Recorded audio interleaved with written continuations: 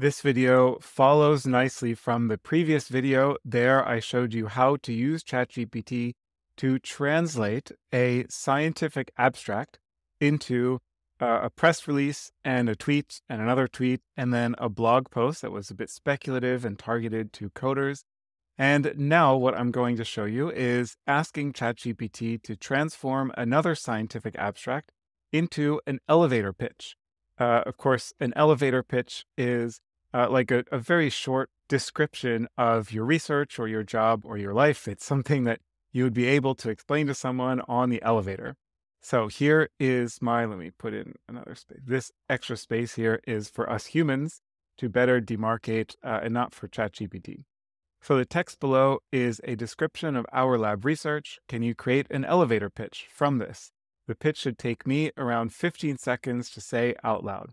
Now, obviously, everyone talks at a different speed.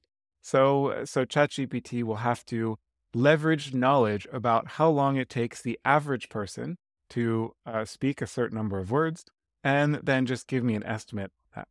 Okay, and then, you can read through if you're curious. This is, I think I modified this from my CV. But anyway, it's just some text that's a little bit technical, but certainly made for a scientific audience.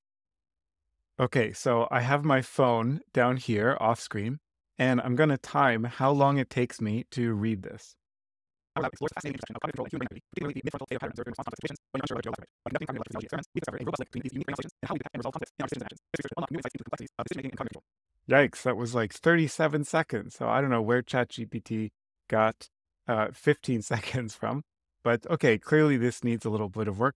Also, this is not really a great elevator pitch. In fact, I'm going to write to ChatGPT that I appreciate its efforts, but can you rewrite it to be more conversational and less formal? And also, it took me 37 seconds to read.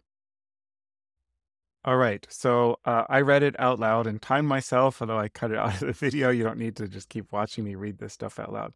That took me 20 seconds to read. So it's getting better. It's still a good, I think this is a little bit too informal. I wouldn't feel comfortable explaining my lab research like this. So somewhere in between these two. So this is a sort of case where you would have two possibilities here. You could either continue prompting ChatGPT and go back and forth and back and forth and back and forth, give it more and more prompts to get it to be exactly what you want. Or what I would recommend in a situation like this is you take these two outputs, these are both a little bit on the extreme, and then you yourself merge these together and write your own elevator pitch that you are happy with, that is informed by ChatGPT. So ChatGPT is helping you, but it's at the end of the day, it's your work. With these kinds of situations, it might take you 10 minutes to write this yourself, or it might take you 20 minutes to keep working back and forth with ChatGPT until you're satisfied with ChatGPT's result.